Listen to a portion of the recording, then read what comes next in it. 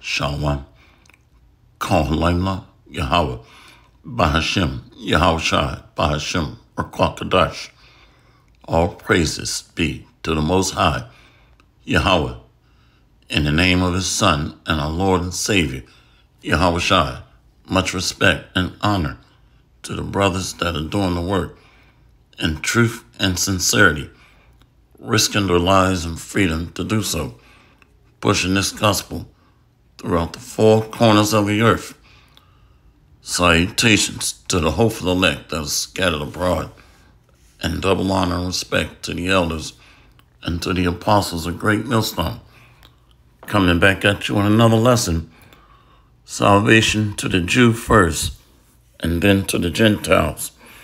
So I want to go into this and cover a few scriptures. The Most High does everything in order. Everything.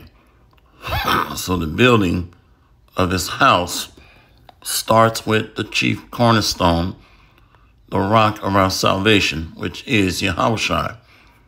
And then Judah is built upon that cornerstone.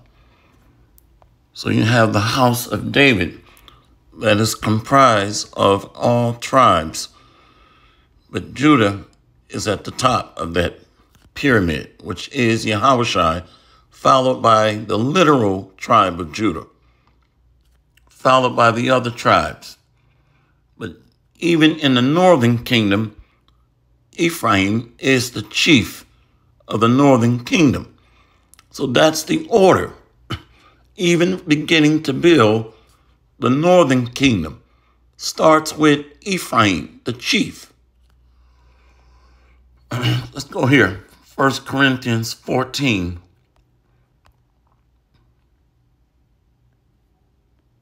The book of 1 Corinthians chapter 14.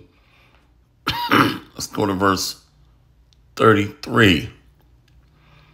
For God is not the author of confusion, but of peace. For God is not the author of confusion, but of peace, as in all churches of the saints. See? So He is the author of order. Let's go down to the bottom. 1 Corinthians 14, verse 40. Let all things be done decently and in order. So imagine salvation trying to be rebuilt without Yahushua first coming and shedding His blood on the altar, dying for the sins of Israel.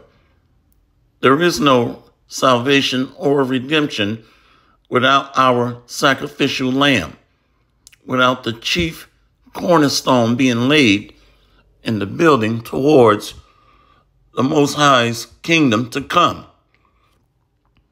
So that order starts with Yahushua, starts with Judah, the house of David,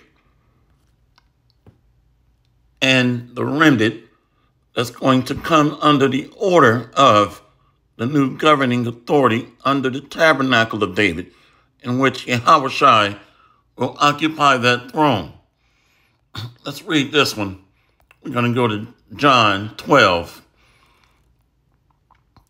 The book of John, chapter 12, verse 20. And there were certain Greeks among them that came up to worship at the feast. And this feast is the feast of Passover. But I want to read in context.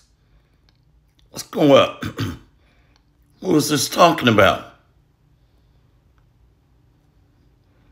Let's go up.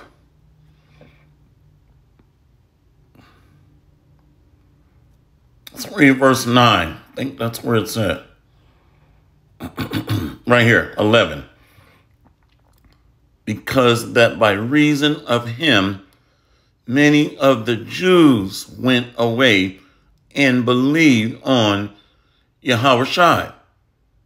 Now let's get it in verse 9. So these Greeks were Hellenized or Hellenistas, they knew that they were Israelites speaking the Greek language or tongue. Let's read verse 9, John 12, verse 9. Much people of the Jews, therefore, knew that he was there, and they came not for Yahweh's sake only, but that they might see Lazarus also, whom he had raised from the dead.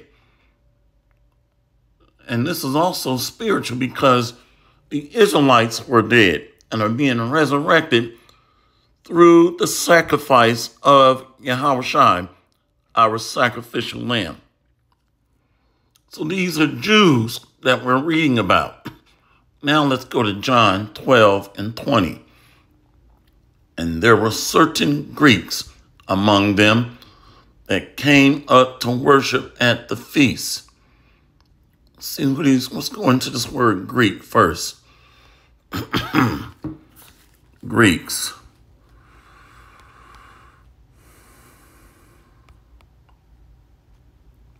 See, Helen comes from the Greek.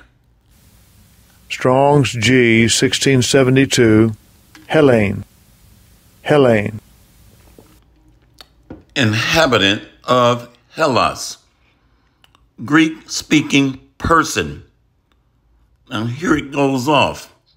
But they were called Gentiles, pursuant to Ephesians 2 and 11, 1 Corinthians 12 and 2.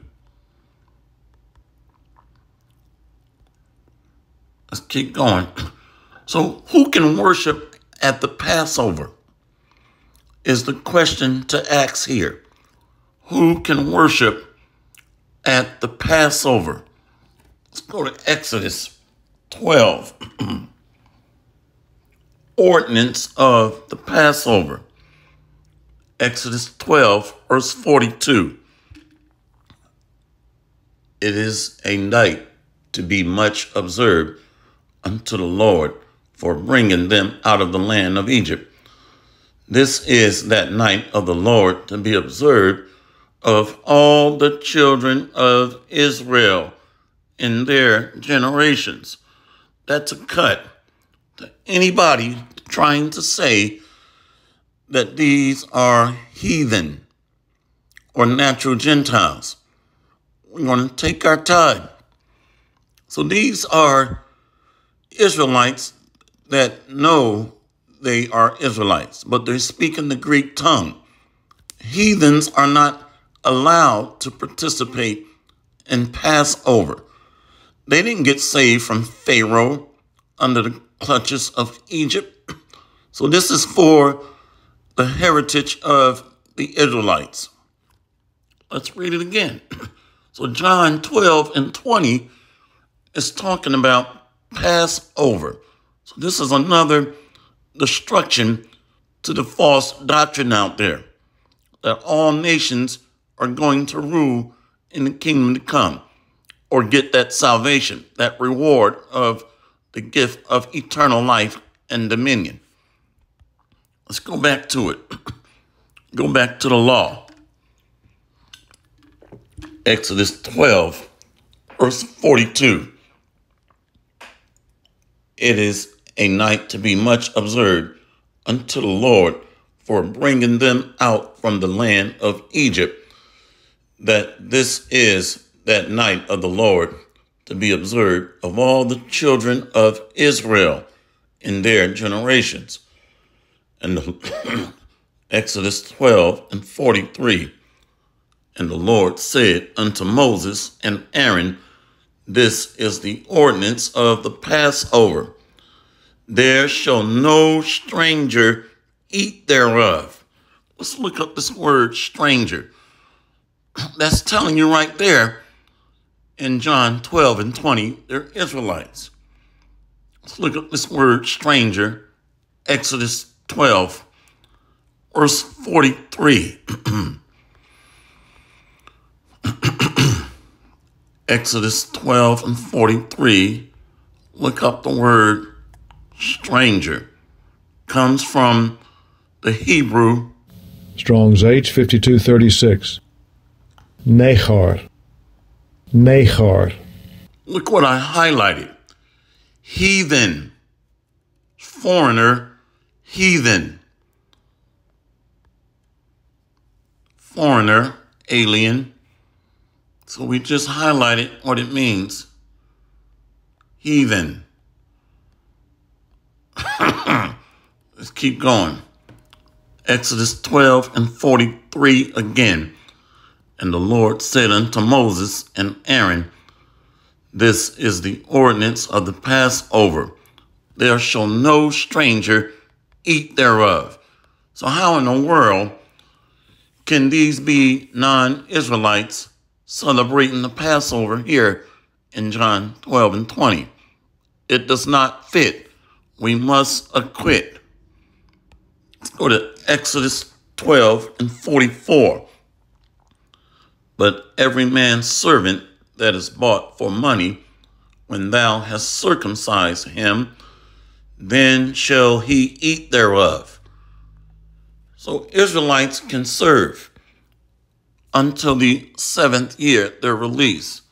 Let me see here. I think this is, let's see here. I think it's Exodus 21. Exodus 21, verse 1. Now these are the judgments which thou shalt set before them. If thou buy a Hebrew servant, 6 years he shall serve, and in the 7th he shall go out free for nothing. See? So these are Israelites.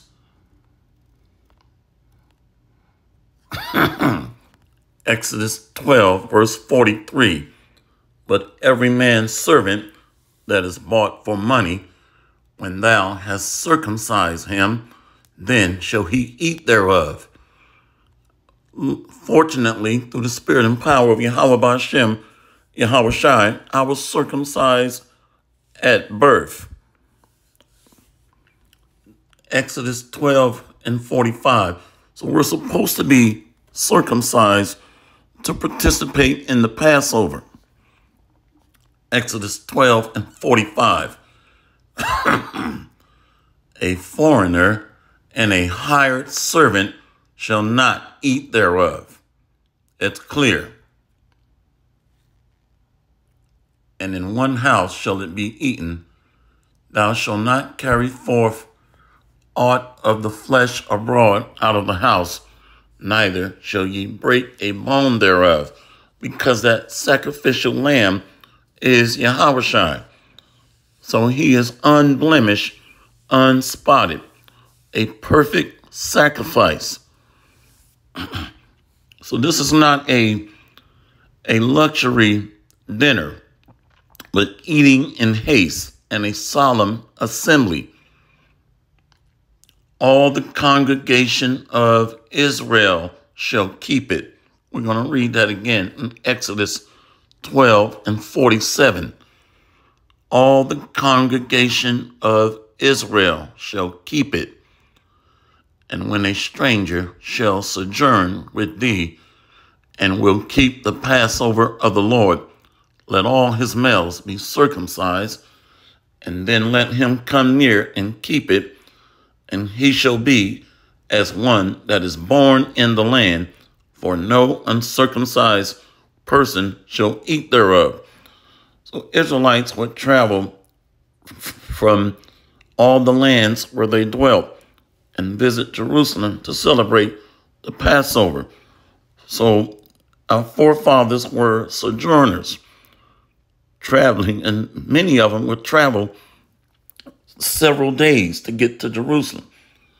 We're talking several days trips in most cases. So they would be sojourners because they were not resident in that land of Jerusalem. So they had to travel to celebrate the Passover. So there were certain laws that applied to those traveling outside of the motherland, Jerusalem, versus those that were residents nearby. Let's look up this word stranger. Exodus 12 and 48.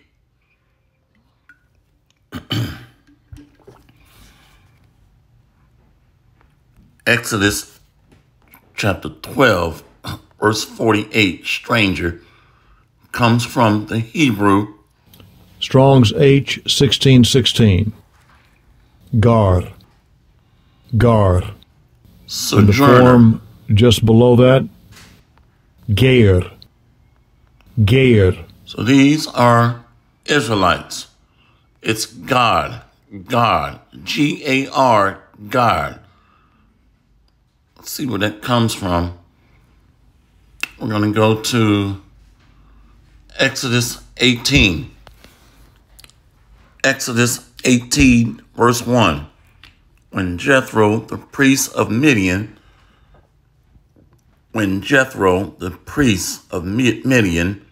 Moses' father-in-law, heard of all that the Most High had done for Moses and for Israel, his people, and that the Lord had brought Israel out of Egypt.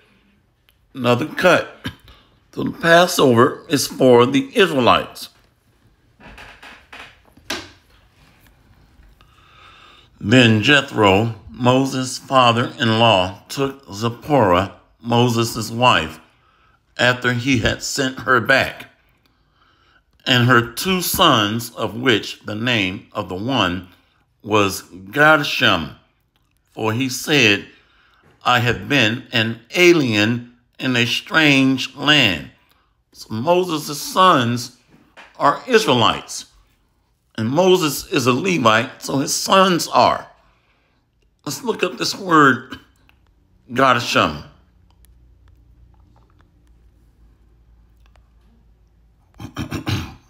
Stranger or alien. Let's see. Gershom comes from the Hebrew Strong's H 1647. Gershom. Gershom.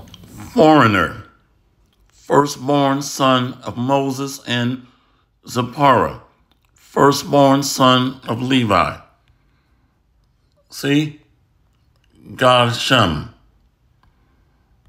So now we know where that term comes from. Let's go back to that.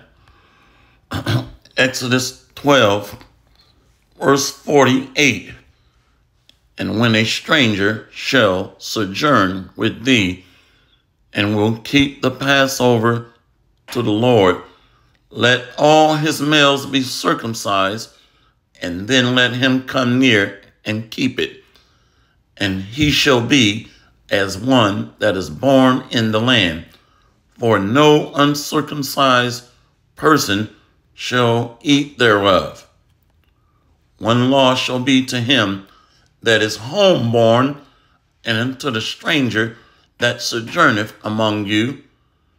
Thus did all the children of Israel, as the Lord commanded Moses and Aaron, so did they. So now we know who these Greeks are. Greek-speaking Jews.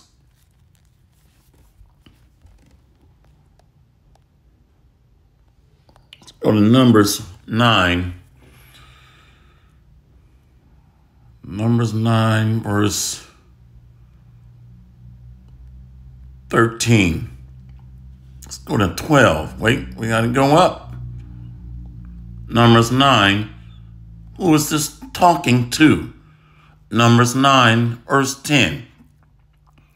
Speak unto the children of Israel, saying, if any man of you or your posterity shall be unclean by reason of a dead body, or be in a journey after off, yet he shall keep the Passover unto the Lord. So he has to be cleansed.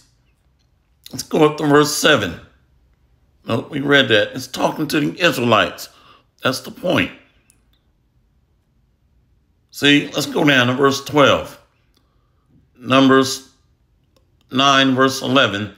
The 14th day of the 2nd month at evening they shall keep it and eat it with unleavened bread and bitter herb. They shall have Numbers 9 and 12. They shall leave none of it unto the morning, nor break any bone of it, according to all the ordinances of the Passover. They shall keep it. But the man that is clean and is not in a journey, and forbeareth to keep the Passover, even the same soul shall be cut off from among his people, because he brought not the offering of the Lord in the appointed season. That man shall bear his sin. And Numbers 9 and 14. And if a stranger shall sojourn among you, and will keep the Passover unto the Lord, according to the ordinance of the Passover, and according to the manner thereof, so shall he do. Ye shall have one ordinance, both for the stranger and for him that is born in the land. Same thing we read, but just for a sanity check, we'll look up the word stranger. Comes same word that Moses' son was called. Comes from the Hebrew. Strong's H 1616. Gar. Gar. And the form just below that, Gair. Gair. God. Many Israelites were sojourners, travelers, to keep the Passover. And many of them would go on several days' journey. Let's read one more. Romans 1, verse 15. So as much as in me is, I am ready to preach the gospel to you that are at Rome also. So these are Israelites that are under the Roman district or jurisdiction.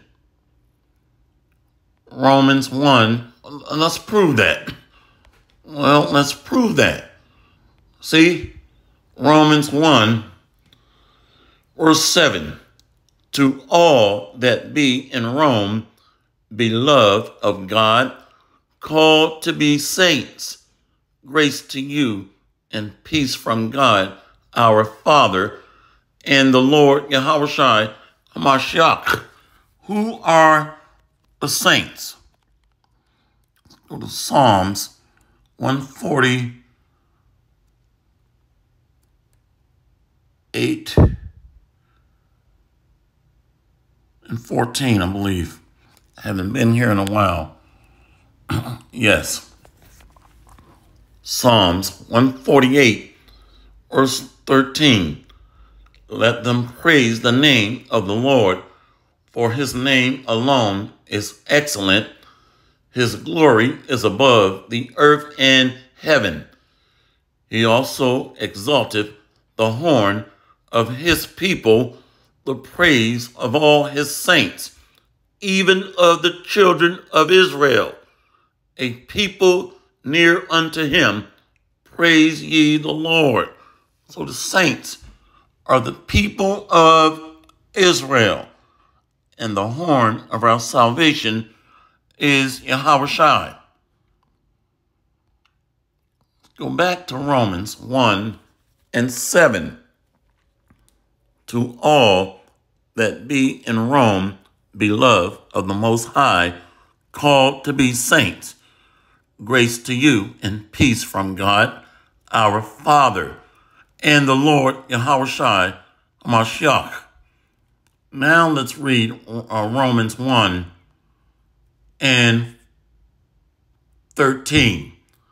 Now I would not have you ignorant, brethren, that oftentimes I propose to come unto you, but was let hitherto, that I might have some fruit among you also, even as among other Gentiles. So now we know, called to be saints. So these are Greek-speaking Jews. Greek-speaking Jews. I see something here. Did I miss something? No, not this time. Romans 1, verse 13. Now I would not have you ignorant.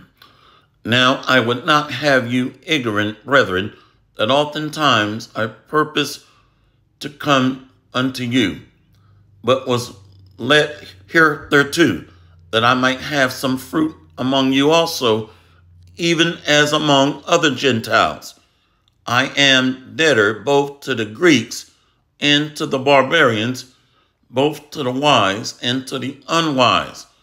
Paul said that he became all things to all men. So he's speaking to the Israelites that are scattered throughout different provinces. Romans 1 and 15. So as much as in me is, I am ready to preach the gospel to you that are at Rome also. For I am not ashamed of the gospel of Mashiach, for it is the power of God unto salvation to everyone that believeth, to the Jew first, and also to the Greek. See? So these are Israelites. You had those in Jerusalem that knew they were Israelites, and we also had those Israelites that were cut off or that were lost their heritage, which happened under Antiochus. Let's get that. Let's go to 2 Maccabees. 2 Maccabees 6.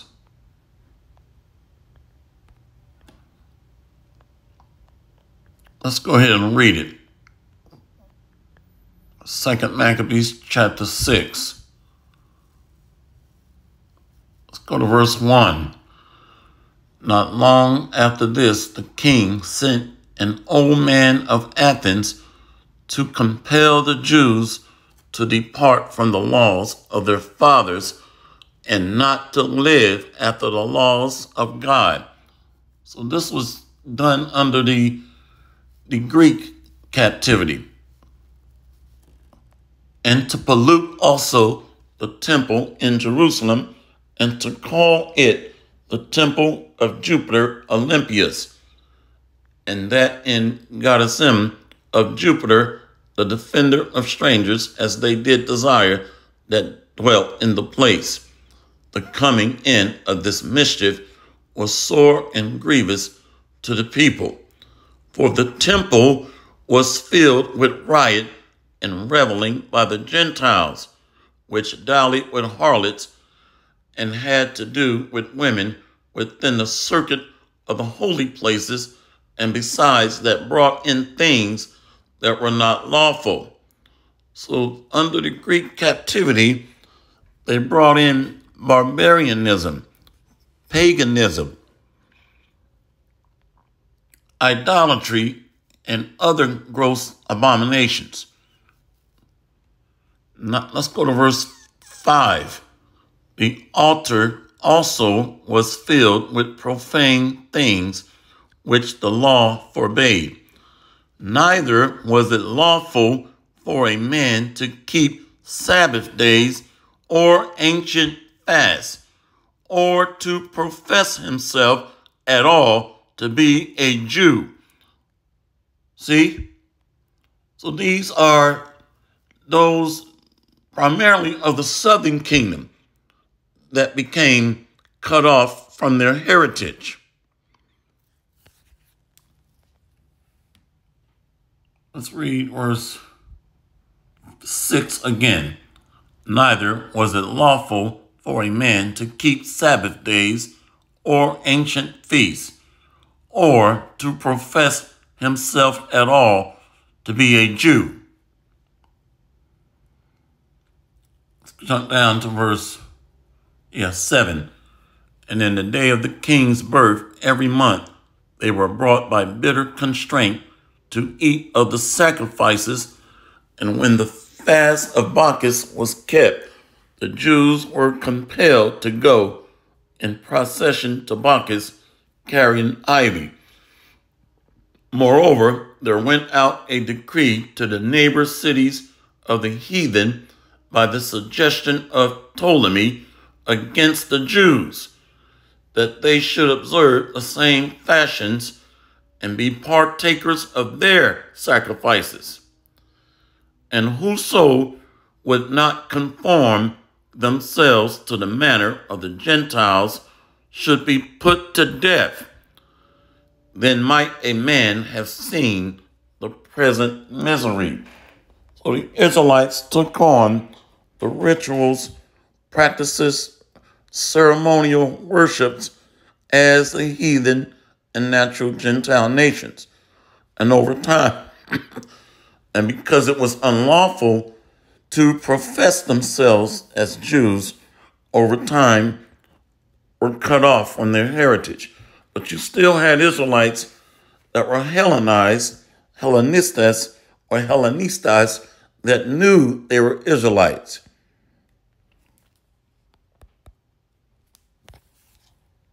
So hopefully this lesson has been edifying.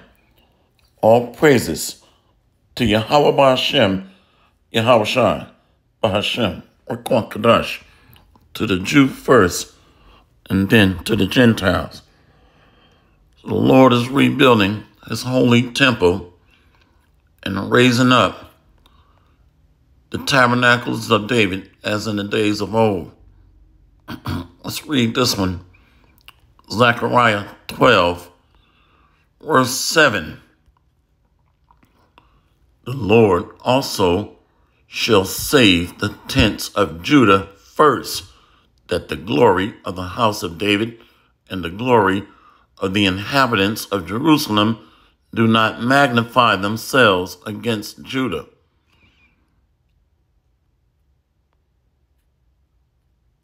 So the building or the anchor of the tabernacle of David is built on the chief cornerstone, Yahweh Shai, which is a Judite.